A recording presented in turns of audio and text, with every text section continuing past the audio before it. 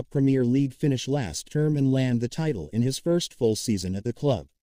The Gunners were so close to registering their first top-flight trophy since 2004 last season and were top of the table for a whopping 248 days.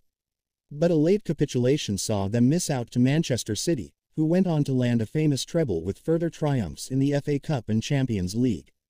Arsenal have strengthened their squad this summer as Mikel Arteta's team look to close the gap to Pep Guardiola's champions, signing Rice in a mega £105 million deal.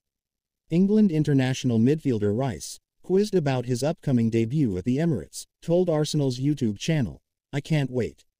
When I signed I was speaking to the manager and when we were stood there looking out from the box, it was so surreal. What a stadium, and we're very lucky to play our home football there. Last year, the place was crazy with the atmosphere and the fans. Some of the games, hopefully this year we can go one better and excite the fans even more." Rice also hailed his new club teammate Bukayo Saka, who was sat next to him in the interview. "You wouldn't have known this, but I watched you play for England's under-17s at St. George's or under-18s, Rice told Saka when quizzed about how the pair met. "He played left wing back. That's when I first saw Saka. The growth since then has just been crazy. Straight away everyone just loved him just because of just how he is. He's happy, and on the training pitch he works so hard. I think he had the respect of everyone straight away." Ex-Manchester City and Chelsea winger Sean Wright-Phillips, not worried about Arsenal in title race next season. Premier League title race. Arsenal came close to winning their first league title since 2004 last season, finishing 5 points behind champions Man City. The Gunners will look to go one better next term and have bolstered Mikel Arteta's squad this summer with the signings of Declan Rice, Kai Havertz and Jurrien Timber.